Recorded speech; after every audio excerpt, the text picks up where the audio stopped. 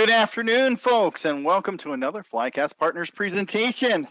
Today's a little special for us, folks. We've got some great guests, and our webinar is on maintaining business continuity. And this is not really a webinar. It's more of a discussion that we're having today. And I'd like to welcome our special guests from Texas Mutual. We've got Chris and Sheila here. Chris and Sheila, welcome. Sheila, I'm sorry. Yeah. I'm sorry, welcome. And then, of course, we've got Bobby and Kyle, two of Flycast Partners' best and most experienced SEs. They'll also be joining us today for the discussion. But before we get started, let me introduce our organization for those of you that aren't aware. Flycast Partners is here to deliver a seriously amazing IT experience founded and staffed by personnel that have many years of experience in the IT space. We took the best ideas from all these collective experiences and added the best components necessary to grow and become a leading value-added reseller. We offer best-in-class implementation services and training in IT service management, IT asset management, IT operations management, workload automation, and batch processing, all using ITIL best practice. Our professional services team can easily scale up or down to meet the IT needs of any customer, regardless of your size, complexity, or budgetary restrictions. We offer implementation services both on-site and remote, as well as training to reinforce your company's long-term IT success. Our ongoing administration support service offerings will enable your organization to focus on those normal day-to-day operations. We want you to give us a call at 844-FLYCAST. That's 844-359-2278 with any questions you might have, or visit us on our website. We're happy to chat with you Monday through Friday. If you'll notice, there's this little box in the right-hand corner. That's called a chat box. We have IT experts standing by just to talk with you. I also encourage you to check out some of the white papers and data sheets that we have on our site, or even email us at info@flycastpartners.com.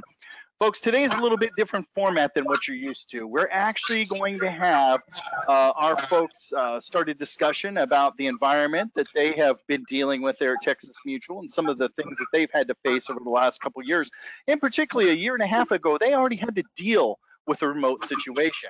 We'll wrap this up at the end with Bobby and Kyle and further discussion. But throughout today, I encourage all of you to ask questions. If you have any questions, go ahead and put those in the Q&A section of this GoToWebinar, and I'll actually probably unmute you if it'll let me, and actually have you ask those questions live. This is the first time I've done this, so bear with me as we move forward.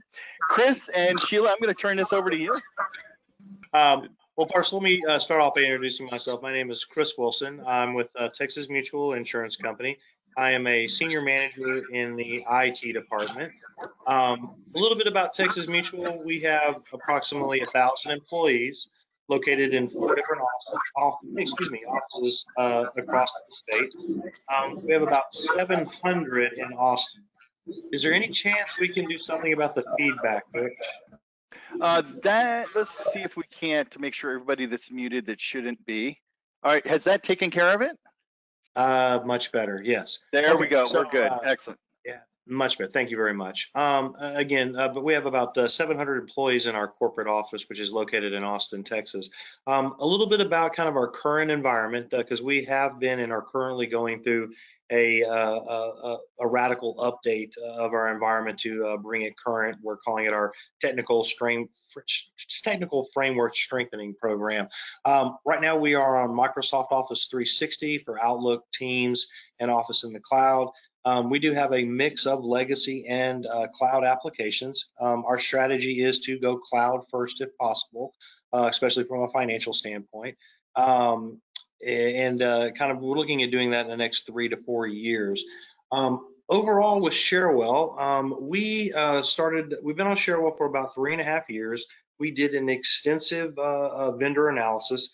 At the point in time when we did the analysis, we were a heat user. We did look at ServiceNow and several of the other key players in the space, but at that point in time determined Cherwell was really the best fit for our organization.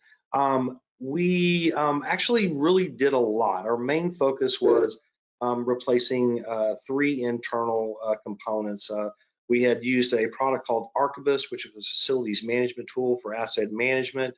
We used a homegrown application called SARC, which was written on a Lotus Notes database for onboarding of staff. And then again, as I mentioned earlier, we used Heat for incident management. Part of our rollout also included rolling out a limited CMDB for asset management. Now we're going to kind of bleed into a little bit more of the technical stuff. So I'm going to turn a little bit over this to Sheila and let her kind of explain what we've gone through over the last 2 or 3 years. Okay, can everyone hear me? We can hear you fine, Sheila. And before Okay. we get started, we've had some more people, a lot more people actually add on, and even Okay. Chrissy saying hi out there. Chrissy, I appreciate you putting out Q&A out there, folks. I want to let everyone know. Please feel free to ask questions at any time. Put your questions in there, and I will go ahead and ask those directly to Sheila and Chris, and get the discussion continue in the direction that you'd like to hear. Perfect. Okay. So thanks, Rich. Thanks for having us. My name is Sheila Desai, and I'm with Texas Mutual, and I'm a product owner, and I was on the team that helped implement Cherwell 3.5 years ago. So like Chris said, we implemented the service catalog that included an onboarding workflow, incident management, and just asset management for the CMDB. Last year, we implemented change management and we matured our CMDB that included product dependencies. In addition to ITSM, we also implemented 4 components in our business area that relates to complaint management in the policyholder space. And we have 4 components that our business users use, and those is totally, completely separate from ITSM. So we're able to separate those components. Those that use complaint don't see ITSM, and those that use ITSM have no visibility to the complaint space. Okay, that being said, related to the pandemic, I will say that Texas Mutual had a relatively easy transition into working from home, and that's about 900 plus employees. One of the reasons is a couple of years ago, we had a weather incident that forced 4 out of our 5 offices at the time to close, which identified a vulnerability within our bandwidth. So we had to make some changes regarding to VPN and the ability to remote in. One of the recommendations was to actually disable the streaming video while working over VPN, which actually helped the response tremendously. So that was a big win.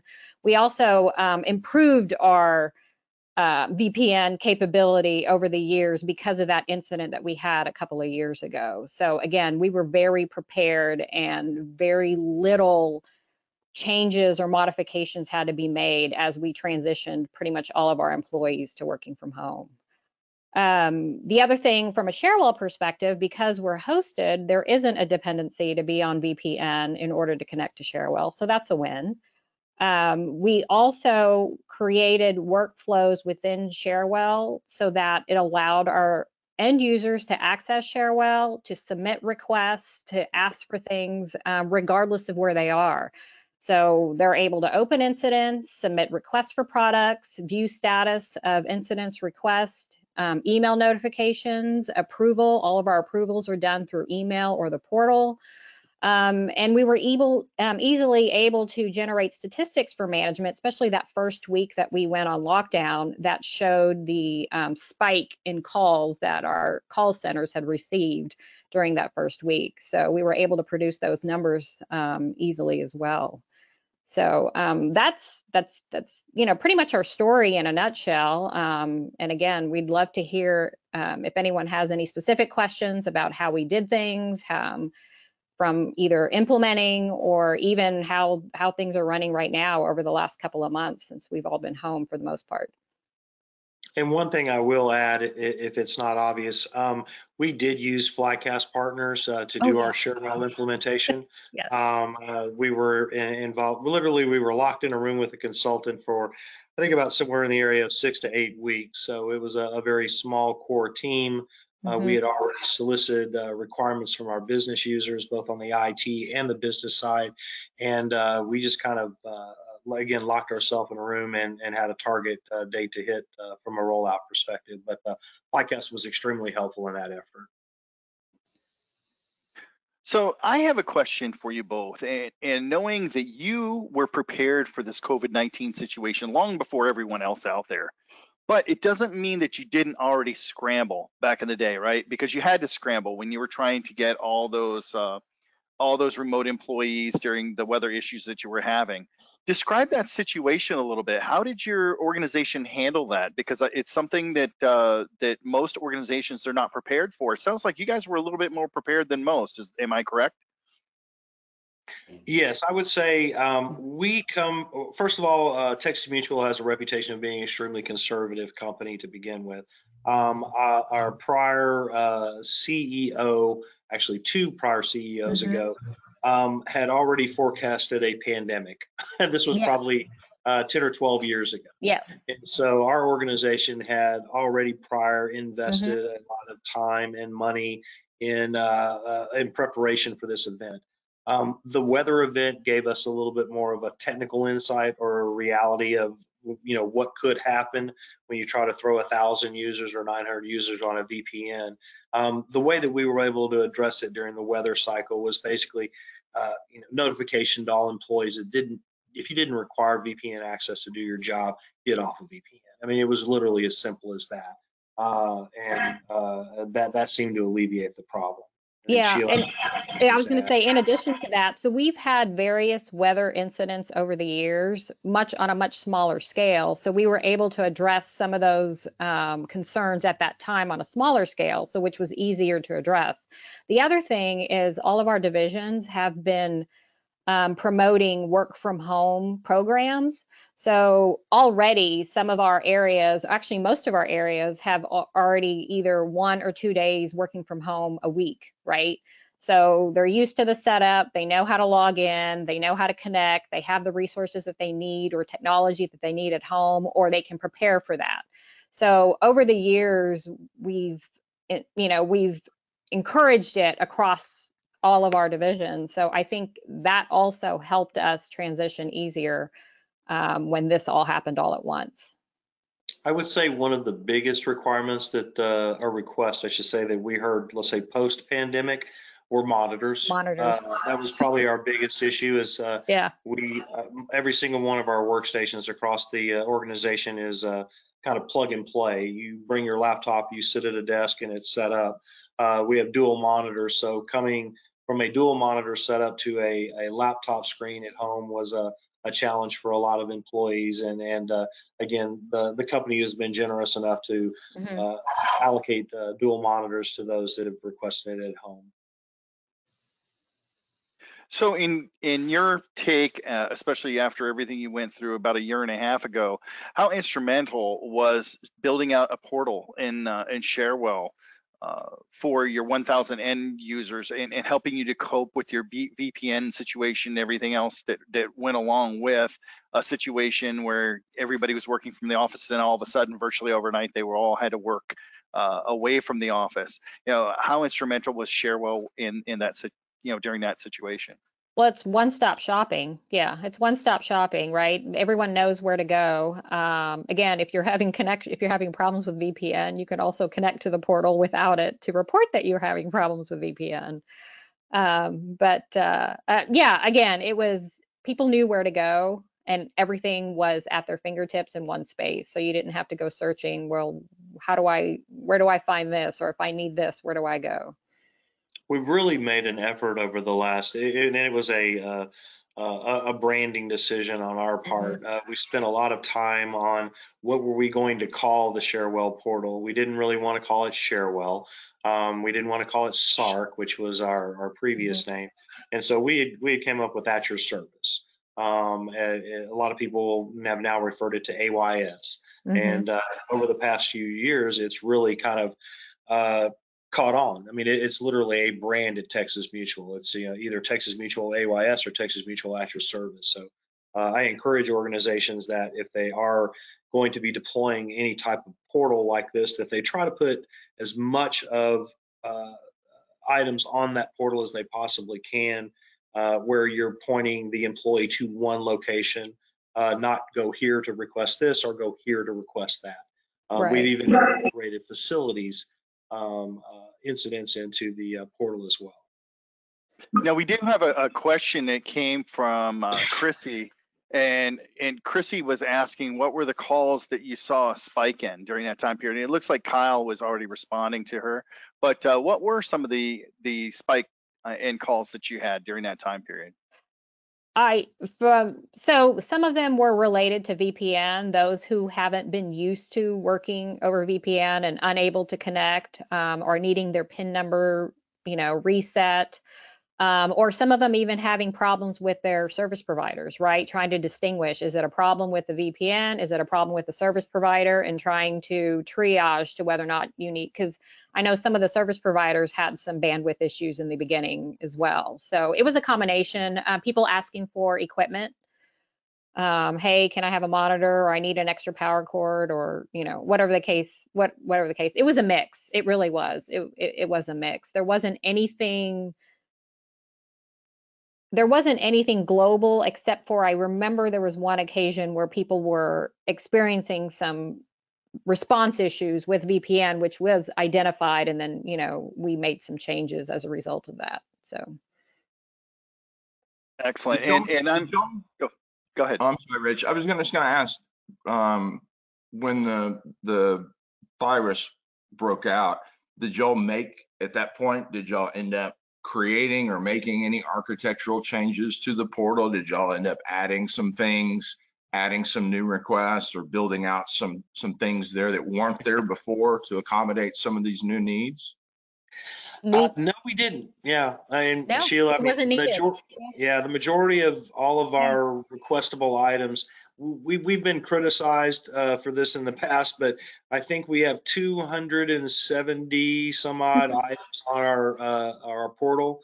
So you can pretty much request anything from a monitor to a piece of software, to access to a system, to access to a building. Scheduling a conference room to be configured. I mean, it's pretty extensive. So you guys already felt like you had the service catalog there to support you through all the changes already. Absolutely. Yes. We even have a service catalog item to request to add something to the service catalog. Yeah, that's great. So guys, I'm sorry, Rich. This is Bobby. I just wanted to add on there. So it sounds like that. I'm assuming the weather event was a hurricane. You guys are close to the coast. Ice. Yeah. Ice. Oh yeah. I know Texas. That's right. Figure. Well, fortunately for us, our Houston office. Well, not fortunately, but our Houston office is the only office that has been affected by hurricane. But no, it's been ice events. We've actually had several ice events in all of our cities, but there was one time where it actually affected, 4 out of our 5 offices. Everywhere but Houston. Well, I guess my question probably is more around what happened with the ice event, because it sounds like the ice event really kind of opened your eyes and got you prepared for what came here in the last few months. Yes. My wife works for a healthcare management company. They manage rural hospitals, and they sent everybody home when this started. And so the next day, everybody called into the IT office to get a laptop. Wow. Yeah. And so I'm wondering, how did you guys tackle that? Not so much this time, but more back in the ice. How did you tackle the asset needs? Well, so for one, we've all been using laptops, or I would say mobile devices, for 10 plus years. I can't even, I lose track of time these days, but yeah, it's been quite some time. So, because we're pretty mobile within the office itself. So we've had that ability. There were, very, very few people that had desktops. And even then we migrated them to laptops many, many, many years ago. So we don't really have, stationary desks, so to speak. And I had a thought and it just left my brain. So that's maybe okay. I'll remember it. I'll answer this because I've actually had a real life event with this. So yeah. We all have been required. I hate to say required. It's always been heavily suggested that you bring your laptop home with you, because you never know when something like this is going to happen. Now, to answer your question, I dropped my laptop about a week ago and cracked the corner of the screen and also cracked the power supply. So I opened up an incident and immediately was contacted by the help desk. They offered me basically two solutions. I could come into the office and pick up the refreshed laptop from the security desk, or they would mail it to us. So we had kind of put procedures in place to address that, because people are going to drop it, especially me. Occasionally, it's just going to happen. You're not going to, miss those type of events. We do have a very what we call a critical employees that are stationed there. And fortunately, it is not any of the help desk. It's people that are having to deal with print and mail operations, are the people that are still staffed in the building. But our help desk, I think, visits the office twice a week. Isn't that right, Sheila? Something like that? Yeah. And usually on event, if somebody has to pick up something. And I remembered my thought. The other thing that management did in our organization is created a emergency response team several years ago. So we've had that in place for some time. So whenever we have weather or, any kind of incident. So again, when this started to rear its ugly head in the States, they started having meetings in early January to discuss, what if. So again, it was very, it was coordinated. It wasn't decisions came lightly. It was initially, like at first, the people who were working from home were those who fit certain categories. And then, when the state made their decisions, then it was, okay, everybody's working from home. So, and even like I remember the communication prior to was, everyone needs to take their laptop home. In the event that we are going to go home permanently, start taking your laptop home. Yep. So And that I want to messaging was out there, initially. Again, we were trying to be as proactive as we could. Yeah, I was just going to say for everybody that's listening in, one thing I think that's was a smart move on your part, and I think it'd be good for a lot of companies, is to move in that direction towards getting away from desktops where you lock the machine. You can have a laptop and still have your 30-inch monitor or even dual monitors, as you mentioned, but that makes it so much easier when a crisis like this occurs, just to unplug from that dock or unplug the cable and be able to go home real easily, versus if you've got some tower sitting under your desk, that makes that premise much more difficult. So it sounds like you guys, from a purchasing perspective and a vendor perspective, were already set up to make that easier. A lot of companies have a lot harder time if they have to turn around and go and, they've got 1,000 desktops and now they've got to buy 1,000 laptops and set them up and all that good stuff. So exactly. And I will say, one of the, I guess, the benefits of the pandemic is when this happened, we were still able to go back to the office to get whatever we needed from our, from the office, to where before in a weather event, you're stuck, right? If it's ice or hurricane or whatever, now you can't go back to the office to go get whatever you need. So. Right. Now, I was going to ask, because this probably applies to a lot of different companies. Do you see, after all of the changes, after everything that's occurred over the last couple of months, do you see the remote workforce remaining remote? I mean, do you see a permanent change in the way you guys are going to work in terms of coming into the office? Or do you see this going back to normal whenever that happens? Or do you think this has become persistent, not just for you guys, but for everybody? It's a great question, and it's a question that's been asked in our organization over and over again whenever we have town halls with upper management. So to be determined. Yeah, I mean, have y'all seen? That's the answer we've been getting. Have y'all looked at anything that's shown? I mean, is productivity still the same? Is everything working just as smoothly? I mean, other than obviously the hiccups in getting everybody pushed out to their remote sites, but does business still seem to work as it did before with everybody remote? Yes. Yes, we've actually, we recently, I guess about 2 years ago, we did an agile transformation. We've been running statistics from a development standpoint, and actually not just development, but people that are practicing Kanban as well. And so far, our productivity has increased a little bit.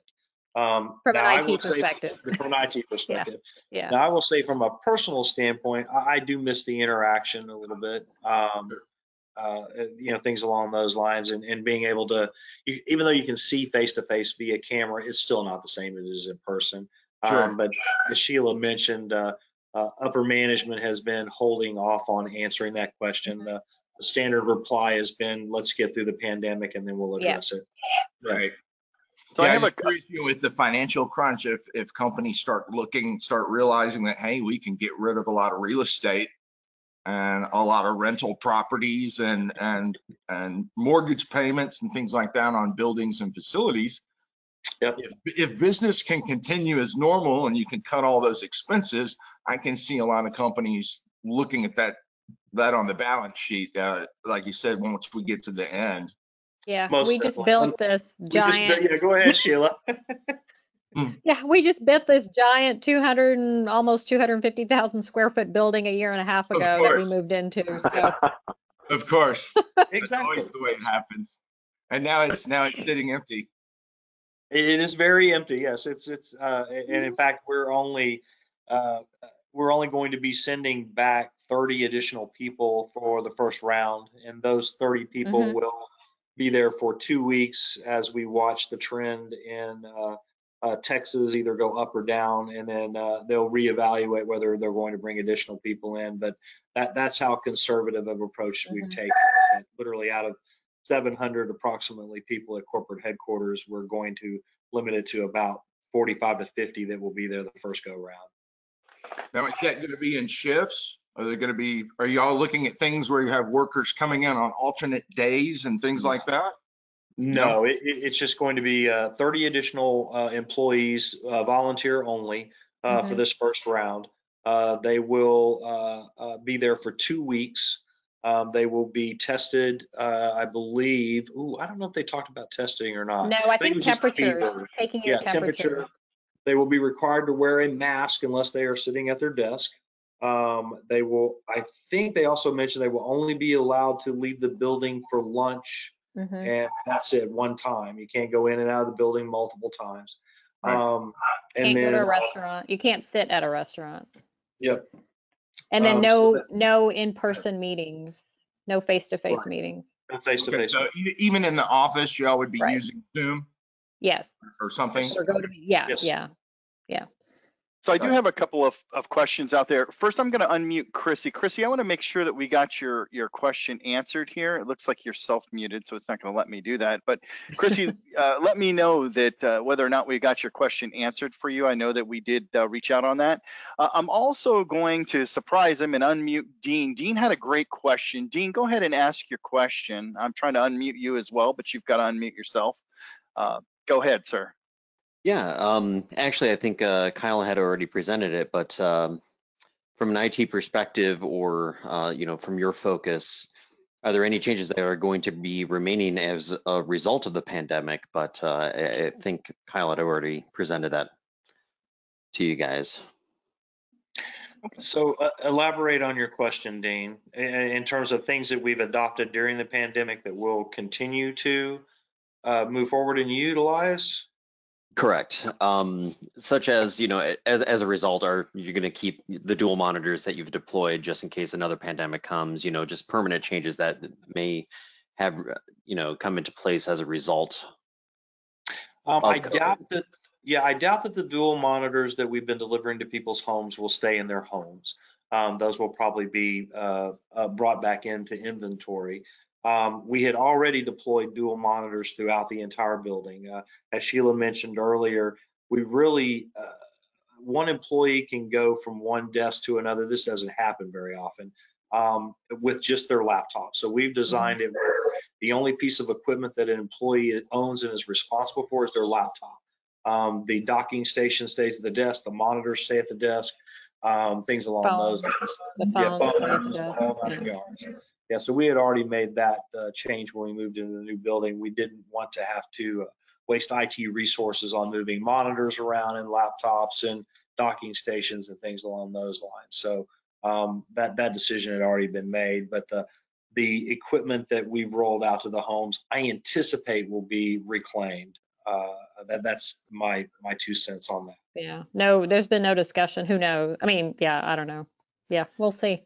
And you mentioned phones, so that's interesting. So obviously, no office phones and things like that. I know people have mobile phones, but has all of that transferred, all that communication transferred over to GoToMeeting and Zoom and things like that, or are they using personal phones? For the most part, it's been Teams, especially with the voice. Microsoft. However, with our IVR, so we have call centers between the help desk and we have an external call center.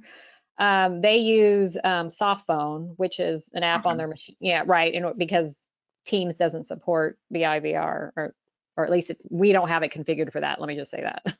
Gotcha. So y'all didn't have to issue new mobile phones or nope. try and extend lines just headsets. Yeah, perfect. Well, that's true. Yeah. That's true. I forgot about that. Lots of headsets. Yeah, lots of headsets. And Sheila and I'll be honest with you, Sheila and I interact probably, 4 to 5, 6 times a day. And I would say, Sheila, in the past, we probably would have called each other on the cell phone, but we have totally adopted Teams. Again, it was rolled out to us maybe 7 or 8 months ago. Last summer. Last summer. And we now are utilizing it for everything. It's been, document storage, conference calls. The only thing that we have not been able to utilize it for is large events, such as what you're conducting today. We do use GoToMeeting and GoToWebinar as well. We did have to acquire a couple of licenses of that, and then just recently we actually acquired 2 or 3 licenses of GoToTraining, which is more of a training and education tool. Some of our internal staff would go out and conduct training classes. Obviously, they can't do that anymore, and so they needed a tool or a mechanism to track attendance, sign off, a little bit more formality than what GoToMeeting had.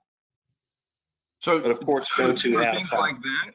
Do you see some of those forced changes where you're forced to jump into new technologies like that? Do you see some of that sticking around at even? Yes, definitely. Most definitely, yeah. We talked. In fact, I've had long conversations with the training department because it came out of my budget to purchase the software, and they said, well, we'll be happy to pay for it because our travel budget was going to go to zero. So they are having internal discussions now of whether training moving forward can all be done remote opposed to travel. Now that being said, part of our the power of our company and our organization is we have a safety services group that does do a lot of on-site visits. So it'll be curious, Sheila, I don't know if you have any insight into that, how that's going to change moving forward. Right. Yeah, because a lot of that will depend on the technology on the other end, right? Because we can have the technology, but then the recipient has to have the technology. So yeah, I'm sure it'll be a combination of stuff. Yeah. Yes. All right, and we have a follow-up question. Dean, go ahead. Yeah, so it seems that you haven't had a lot of impact from the pandemic, and in order to get to this point, did you have certain policies or procedures already in place, such as emergency preparedness from an organizational standpoint, or was this more of a proactive or reactive from the previous incidents that you've had? How did you get to this point to be so successful? We've really kind of prepared over the years. Even our badges have a phone number on it that you are supposed to call if you think there is inclement weather or things along those lines. We have lights throughout our building. We call it a blue light warning. So if we have any type of intruder, active shooter, things along those lights will go off. We hold regular fire drills and tornado drills. We have I will say we have a complete DR plan in place. However, it is being revised right now in full honesty. But we have done several DR exercises over the last, 5 to 7 years. We have not participated in DR activities over the last 2 or 3 years, given our move. And then we've also had several large projects on the business side that have prevented us from doing those. But just even having the chain of command in order, there's a representative from each business unit.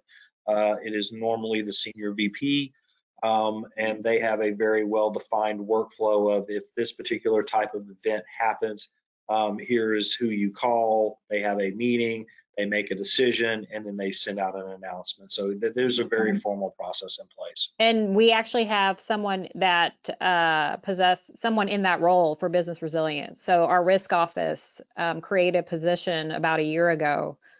So we actually have somebody that this is what she does. This is her job. Yep. Yeah.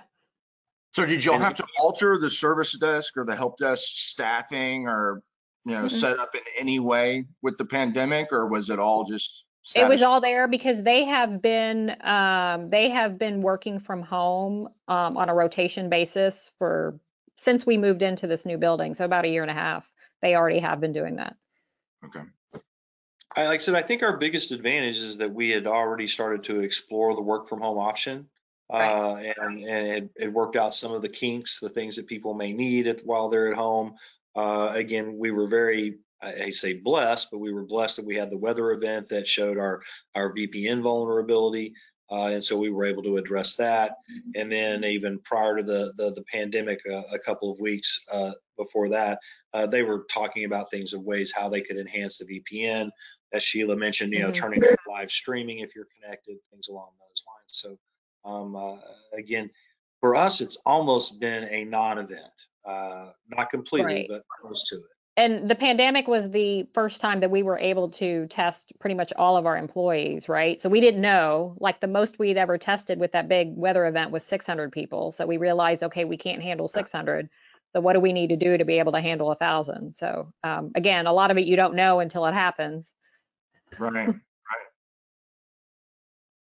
What are some changes, if any, that you may be making to Cherwell in the future to make things even better from the lessons that you've learned, or even if it's just for normal day-to-day operations? What are some of the things that you have on your roadmap? As Sheila mentioned, we're going to be addressing problem management. Sheila and I actually, again, in full disclosure, we have stepped out of the Cherwell space. We've moved into a role called Corporate Point Solutions, which deals with all of the applications that are owned by the business that IT touches. Sheila is still very involved from a CMDB standpoint, and the handoff was actually made to the help desk. So we're really letting them kind of drive the direction. I think some of the things that Sheila and I have talked about and encouraging the new product owner to look at is more robust onboarding and offboarding of employees. Right now, we do have what we would call role-based modeling. We based it on the division that the employee was being hired onto and their title, and we have already predetermined what software, hardware, and access that individual needs. It would be nice to record all of that within the CMDB, and then when we offboard an employee, you go back and we capture all that information and hopefully automate deprovisioning all of it. Yeah. And so, I don't have anything else to add on top of that. Yeah, the other focus is an upgrade to version 10 so that we can take advantages of a lot of the new features and bells and whistles. So that's the big thing. So we're currently on 921. This is great. I was going to ask, did y'all look at or work at all with the crisis management or the remote employee management maps with Cherwell, or y'all haven't loaded anything like that? No, because it wasn't, like I said, there wasn't a need. There wasn't a need. Yeah, where you physically are located didn't really affect. Yeah, it didn't affect it. Other than whether or not you have what you need at home. You have what you need wherever you are. Right. So it sounds to me like, well, rather than put my spin on it, compare and contrast life right after, right during the ice versus right now during the pandemic. It sounds to me like the lessons and the tough times were occurring during that ice storm. Correct. You guys responded to it, and so planning. And I will say that again, improvement in technology over the years too helped, right? Because some of Sure. those ICE events were years ago where we didn't have the capability that we do now. So that also, again, like anything, there's a lot more conveniences that we have now that we didn't necessarily have back then. Yeah. Well, it sounds like you guys have pretty widespread adoption and use of the Cherwell portal, which is in contrast to a lot of customers. Did you guys do a lot of heavy marketing of that portal Oh, yeah. throughout the company? A campaign? Yes. And we involved our business users, our SMEs, in the whole POC process as well. You got their Yep, input all the way absolutely. through the build out? Yep, we did. That's great, because I think that's the biggest piece that most customers fail when they roll out the portal is they just put it out there, and in many cases they don't even send an email out. They might send a link or put a link on that site, but there's no campaign, there's no marketing behind it to explain to the customer why it's going to benefit them and how they can use it, what they can get out of it. So kudos to you guys for doing that, because in most organizations, One of the ways that we did that is I want to say a couple of months leading to our go live date, we published an article once a week, coming soon, and then every week was a different set of features. And it's like, oh, do you know you can be able to do this? You can do this, you can do this. So we got people excited. And then our biggest challenge, before Cherwell, was onboarding. That was our biggest complaint from all of our end users, is onboarding and offboarding. It's just a difficult process, and it's manual from an end user perspective, and there was a lot of manual from the provisioning perspective. So that was our focus. And again, as Chris alluded to earlier, our onboarding workflow is really what sold it. Now, we still did get a lot of, go ahead. I was going to say, do y'all still take emails and phone calls, I'm assuming, in addition to the portal? Not emails. No emails. So you've Nope. Wow. We did that on purpose, actually. And you are truly rare then. It's an interesting, because in the user group meetings, we've had several of those discussions, because I know there's a lot of organizations that still do both. And that was a decision that we talked about quite a bit, because prior to Cherwell, there was an email address, right, that you could email the help desk to ask for things. And we said, in order to force adoption, you need to get rid of it. Yeah. I hear from so many organizations when we're talking about self-service, we mention it, and I constantly hear, oh, that'll never work here. Right. That we can never get them off of email. And so it's refreshing to hear, from a customer that has gotten off of email, because it's everybody's goal, but then 99% of the customers say we can't accomplish it. We can't do it. Yeah. Our goal is to take work out of email. Yes. That was our goal. We no longer perform or track work in email. In fact, I had a customer reach out to me the other day and said, can I try a license of this? And I said, certainly. You go to at your service, you do this request, and we will take care of it from there. That was the other thing, is empowering the people that are receiving those type of emails to push back and educate. Yeah, train the individual or the staff on how to do that. On how to do the request. And we've had, we did one rewrite of our portal to give it a little bit more of a look and feel like our internal website. And then I anticipate we will do another one after that. Probably our biggest challenge in some cases with the portal has been people are not sure what they need. We've been tempted to open up, I need this free form text, but we fought it as much as we possibly can, because we're afraid people then will request everything through that. I'm not quite sure what I want, instead of going through the education process. And then it just becomes an email, basically. Exactly. Yeah. Well, that's fantastic. I hope others on the phone have success in doing the same thing, and trying to get rid of emails, because everybody wants to, but everybody seems to think that, there's just no way to change that paradigm within their company. But there are. It's like you said, it just has to be a hard no. Rip really. the Band-Aid. Yep. Yeah. But Gene, I will tell you. Go ahead. I have a question from Jean out there. I'm going to try and unmute her, and if I can unmute her, we'll let her ask her own question. Jean, go ahead and ask your question. Can you guys hear me? We can't. Go ahead. Okay. Well, what we did is we set up because we had a hard time getting folks to go to the portal for Cherwell to enter tickets, especially when everybody went to we call it a work from anywhere environment. And I feel like you guys have been talking about my company because we built a building 2 years ago that now we're wondering, do we really need? And in that process, everybody got a laptop and we were already pushing a work from anywhere environment. So you guys have been speaking my language. Anyway, what we did is we set up an email address, help@lifeway.com. And it's like, look, just send an email to this email address that generates a help desk ticket and puts it in whatever bucket it belongs to based on the text of the email.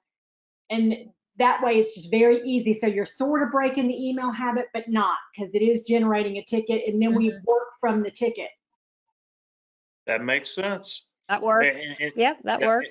And what we did that was interesting is when you open up an incident via the portal, it looks just like an email. It's got a subject line and then a body where they enter in text. We kept it very, very simple. Yeah. We decided not to have filters, or it's like, is it related to this, and this, and then try to figure out whether or not they filled it out right and it goes to the right team. So the help desk actually triages all those. Yeah, sometimes that works and sometimes it doesn't. I'm in charge of telecom, so I was most concerned about getting those offloaded immediately, just so we could attack them quicker. At the time, we had a lot of backup in our help desk, so now that's kind of smoothed out, and we all it works really well. Great. And one thing I recommend for some customers that have trouble getting off of email, or they're working towards the portal, is it's perfectly logical and reasonable if you're using service level agreements, to have different SLAs on your email requests versus the portal requests, as a way to direct customer behavior.